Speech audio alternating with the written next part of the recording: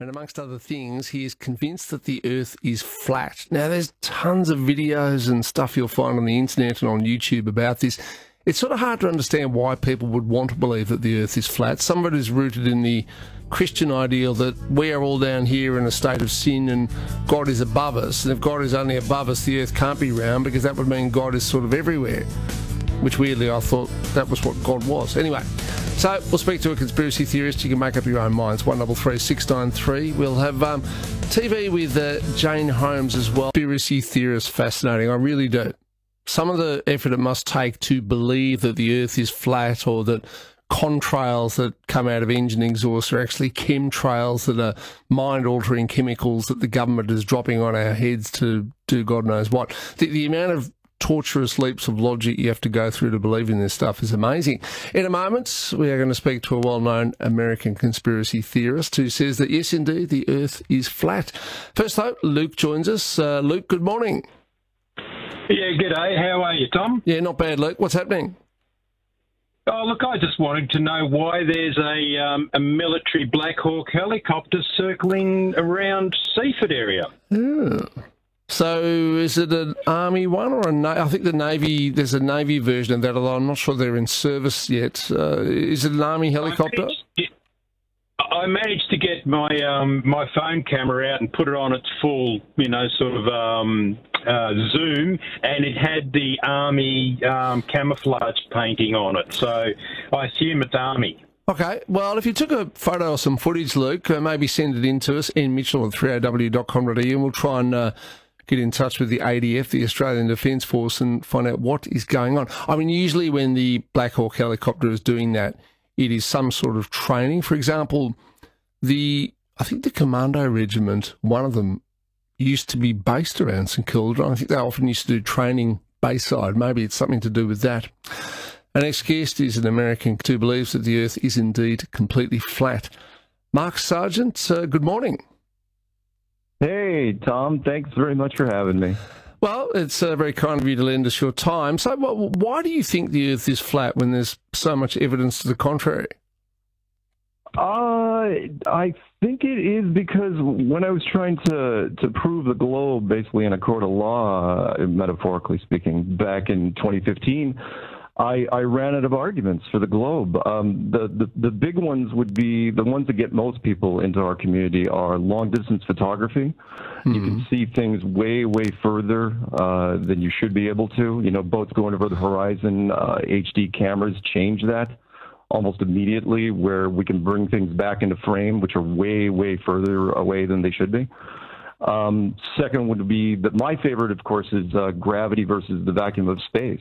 Right. Vacuum, any scientist will tell you vacuum wins all the time, but our atmosphere is still here, and yet how is that possible? The vacuum of space should have ripped our atmosphere off almost immediately. Well, those are the two big ones. Okay, but if that's the case, I mean, whether the Earth is flat or round, if you're saying that the vacuum of space should get rid of the atmosphere, wouldn't it disappear in either case? Wouldn't what disappear? The atmosphere. Oh, I'm sorry. Yeah, you're absolutely right. Sorry, we should back up a little bit. Not only do I think it's flat, what we basically say is there doesn't even have to be space. You're living in a box, a building, a planetarium, no different than the Truman Show, with walls and a floor and a ceiling. And everything that you see in the sky, be it planets, stars, meteors, whatever, are just lights on the ceiling, no different than they would be in a planetarium. So you're living in a pressurized system. Well, but I mean that's sort of like what in medieval times they thought that the stars were pinpricks in the firmament through which God's light shone. I mean, are you saying that is this planetarium you describe, is it a creation of God or some other being? Well, it's something bigger than us. Yeah, let's clarify that really quick. We had nothing to do with the building of this place. And you're absolutely right. All the ancient cultures, if you type into Google ancient cosmologies and click on images, everybody drew the exact same thing, which was some sort of snow globe. And yeah, whoever built this, it's one of two things. Either it's an ancient civilization that's much older and much more powerful than ourselves, or some sort of deity. But really, at that point, you're just splitting hairs because one man's advanced tech is another man's magic. God. Yeah. Okay, so I mean, plenty of astronauts go up into orbit. Some have even been to the moon. I mean, the people who go on the International Space Station can, in fact, see that the Earth is a globe. But what would you say to them? Unfortunately, being an American, I'm sorry to say this, the American space program is an absolute sham from beginning to end. Always has been. In fact, it's interesting because inside America, I get it. I understand why a lot of people here believe in our space program, you know, rah, rah, wave the flag, go team. But outside, I ask everybody outside of the United States, when I go there, I go, why do you believe the Americans went to space? And they all answer the same way. It's like, well, because we saw it on television. And the news would never, you know, television would never lie to us. The news stations would never lie. And I go, come on, the Americans? Because the Americans never lie about anything ever. We are the kings of illusion over here. Okay, but I mean, there's been an Australian astronaut. There's a couple who have been up into the space station. There's a famous Canadian who's saying ground control to Major Tom. There are Russians. There are Chinese taikonauts. Are they all lying about this? At the highest level, yes. Do they know why they're lying? A lot of them know. The Apollo astronauts, yes, they absolutely told them why they were doing this, and they all became basket cases later. I mean, they crawled into bottles, and then they were real recluses. They hardly did any interviews. Nowadays, it's mostly just military people that sign non-disclosure agreements. I mean, if you go up there, I mean, and they're high-ranking, especially in the United States. We only send up Air Force officers, usually colonels or higher. And, you know, at that point, you can't say anything because it's a whole different court of law. I mean, if you say anything at that point, it's treason. It's not court. Right. So if indeed the Earth is flat and one, you know, sails a ship or some sort of a boat to sort of the edge of the ocean, what happens? I mean, do you fall off? No, good one. It's like, okay, where's the edge? Okay, first off, the Thor movies did us no favors. It's not Asgard, right? It's not this flat disc with cosmic waterfalls flying in the vacuum of space. I mean, you're sitting in a box. Where that box is, we don't know. But the edge on all sides would be the Antarctic coastline, and by that, I mean the beginning of the edge. We're living in basically a big pond. A big saltwater pond, and stretched around us, around the entire outside, is the Antarctic edge. And then thousands of miles inland would probably be the barrier that we discovered around 1960, the United States and the Soviet Union at the time, and then discovered, you know what, let's just keep this thing a secret for as long as we can. Okay. And do you find all this sort of interesting or amusing, or are you just convinced that you've actually found a fundamental truth that most other people don't grasp? I didn't want to get into this, to be perfectly honest. I mean, yeah, I mean, I looked at just about every conspiracy you can think of over the years, and some I liked and some I didn't like, and this one I absolutely did not want to look at, and I tried to disprove it. Everybody that gets into this community tries to shoot it down. Because everybody hates it. It's the worst conspiracy you could ever think of, because it's the only thing we debunk to children. You know, up here in the States, since sixth grade, it's like, okay, here's the globe. We set it in the corner of your classroom, and we leave it there until you graduate. And so I was really angry when I figured this out initially. Is like, holy smokes, because it opens up everything. You know, if this can be kept a secret, then just about anything can. Okay, well, at the same time, it's... Go ahead. All right, well, here's another question. I mean, where you are, it is summer. I don't know exactly where you are, but where we are, it's winter. And believe it or not, in Australia, I mean, winter down here in Melbourne is freezing cold. If the Earth is flat and the sun just shines on it from up above, why do we have seasons at different times of the year? Oh, yeah. Good question. The seasons, think of, I don't know if you're old enough to remember vinyl and record players. I am. But a needle on a record player, you know, it doesn't stay in the same path. You know, as you play the record, it either goes in. If you played it in reverse, you know, it'd come back out. So that's really what creates the seasons, are these subtle differences over time. You know, the sun doesn't stay in the same path. But it's also very, very small. That might be your follow-up question, which people's like, oh, okay, why do we even have time zones? You know, if the sun wouldn't the sun be lighting up everything simultaneously? It's like, no, we say the sun is very, very small, and the moon and the sun are roughly the same size and circle above you like a mobile above a child's crib, which are roughly maybe 50 miles wide and, I don't know, let's say 3,000 miles high. At that size and that distance, yeah, the light works out perfectly. Okay. Final question.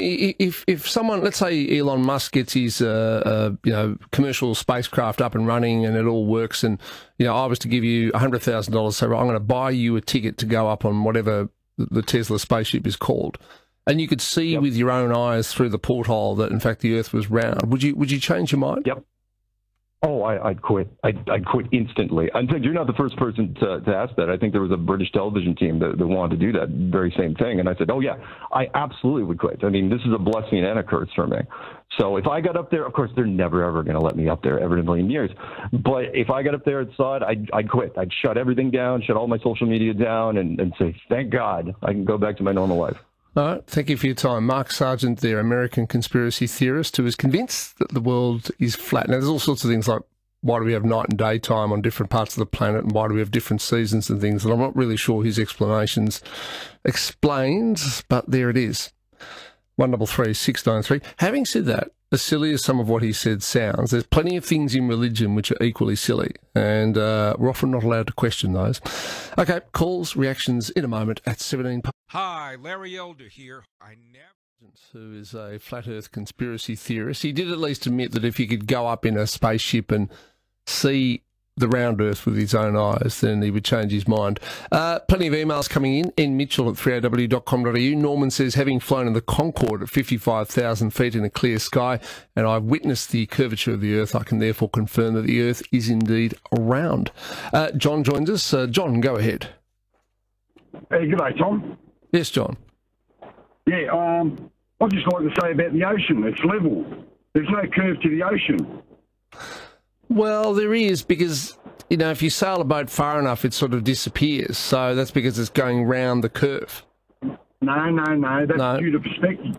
When you look at the horizon from the left-hand side to the right-hand side, you're looking over 100 miles there. And then if you Google the size of the Earth, it's 40,000 kilometres or 25,000 miles.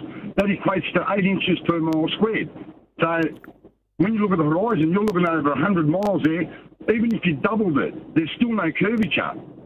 No, well, and, but John... And when they show you curvature, you're looking at a fisheye lens.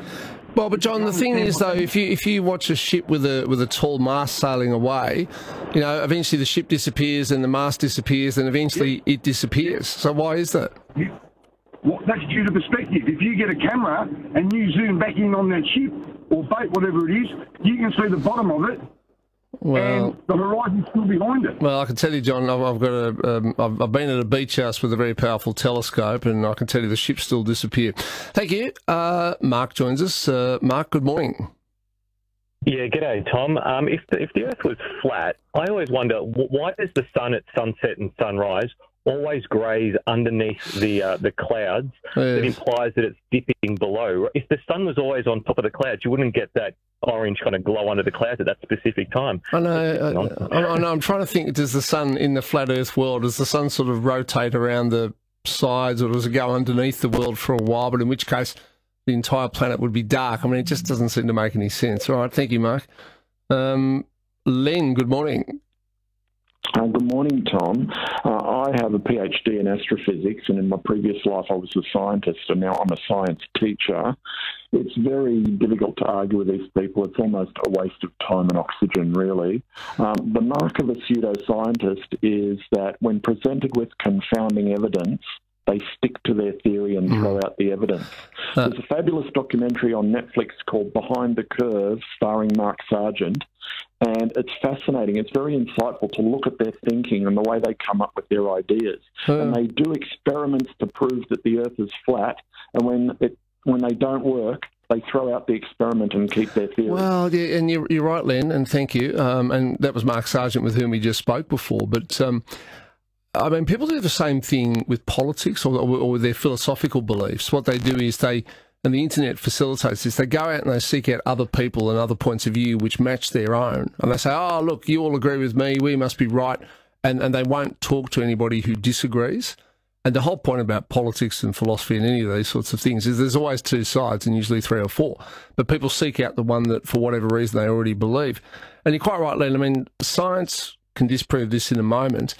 But here's the thing. You've got movies, which a lot of people think are like documentaries. Like, take Diamonds Are Forever, James Bond film, 1971. There's a scene where Bond is driving a vehicle through a whole series of movie lots, which are being shot. And one of the films being shot shows a moon landing. And the implication is, and this is 1971, when the real moon landings were actually happening, but the implication is that, in fact, the moon landings were faked. And along with the flat Earth conspiracy theory, there's a considerable number of people out there who think that the moon landings were all fake. Now, to what end, I don't know. There was a movie in the late 1970s and it starred O.J. Simpson. The name will come to me in a moment. And it was actually about faking a Mars landing because they found out that the rocket simply couldn't make it, so they faked it. And the problem was they sent the rocket up without the astronauts, and the rocket blew up on the way back in, and so they have to kill the astronauts. Anyway, 133693. Pat, hello. Yeah, g'day, Tom. How are you? Yeah, good, Pat. Does this guy have any sort of science degree or background, or is he just...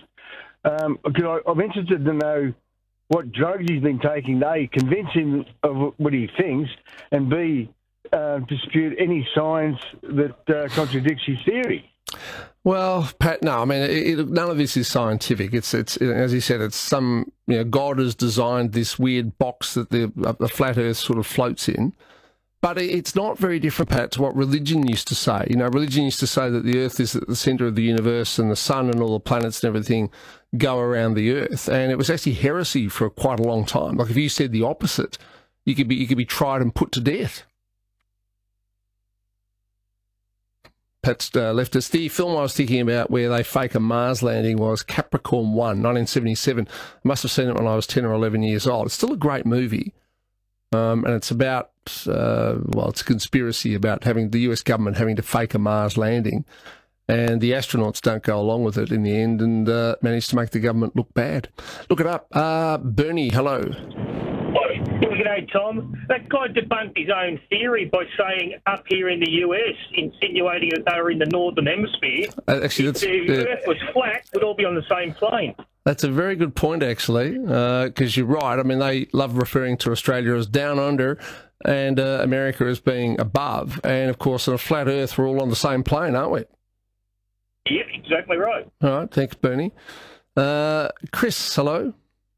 Hi, Tom. I just wanted to correct that caller that rang up a couple of moments ago saying that if you stand at the seashore and you look out, it's a couple of 100 miles long. That's actually incorrect. If you're standing on the side of the seashore, you're looking out and the horizon actually disappears at around 16 nautical miles from where you're standing. Yeah, so it's about 18 miles and 28 or 30 Ks or something, isn't it? Well, whatever 16 nautical miles is. Yeah. So, yeah. No, you're right. And I mean, obvious things like that, like a ship's mast disappearing. If it was flat, if you could still see the mast but not see the rest of the ship, that's got to be telling you something. I mean, if it's just perspective, you would either see the whole ship, or if you can't see that far, you would see nothing. But the point is, the ship gradually disappears from your vision or from your view because it's going around the curve of the water. Thank you, Chris. Keep the calls coming. 133693. Jane Holmes joins us later on this hour with TV. She wants to know how many streaming accounts you have. We've got too many. We've got Netflix, Stan, Amazon, and I guess Foxtel you have to add to that because you can stream Foxtel. That's 4, and that's too many. And one of the reasons I haven't watched anything on Disney or Paramount is I just cannot bring myself to subscribe to another. How many have you got? 133693. News headlines also ahead with Pat Mitchell at 28 past 11. 3AW Traffic for supple digital marketing, bringing the traffic. Flat. That the cats would have by now knocked everything off the edge. Well, the thing about it is, though, Ray, it is not dissimilar to religion. You sort of have to suspend disbelief of basic physical facts like what the sun does and the moon and all that sort of thing, and just believe a whole lot of stuff which really can't be proven and can probably be disproven, but people believe it nonetheless. Well, you're speaking of religion. I can't speak. Happy St. Peter and Paul's Day, and that's for Roger. All right. Thank you, Ray. Robert, good morning. Good morning, Tom, and thank you for my call to you. I've got a good news story from my bank, the Combank. Mate, if anyone could explain how when that Apollo rocket took off, there was a long rocket with a nice cone on the end of it where all the pilots were, where all the astronauts were, and then it somehow turned into this aluminium foil-looking thing that looked nothing like a cone when they landed on the moon. And then when they landed back in the ocean, it was a nice cone again. Where did they stop off on the way? Well, who actually took the footage? No, Who took the footage of the lander leaving the moon when showing it moving up off the atmosphere of the moon? All right, well, there's no atmosphere on the moon, but they set up a camera, a remote TV camera, and that's what filmed the astronauts and was left and still operating. So the moon lander and the re-entry capsule were all inside the top part of the Saturn V rocket. In fact, there was another bit as well that was orbiting the moon. So you have the bit that was orbiting the moon, which had a booster, a small booster, and it had the cone-shaped re-entry vehicle. You also had the moon lander, which was attached to that, but that was left. The top part of the moon lander got the astronauts back up to the bit of the rocket that was orbiting the moon. That all went back to Earth, and the last bit was ditched, or the second last bit, and the final bit, the cone, is what landed back on Earth. And so when you look at the Saturn V rocket, there's, I think, 1, 2, 3, 4, there's about 7 or 8 bits of it. Only one bit of it made it back to Earth. Anyway, thank you, Tony. Another Tony joins us here at the Festival of Tonys. Tony, good morning. G'day, Tom. How you doing? Yeah, good, Tony. What's happening? So one of my granddaughters started high school this year, year 7.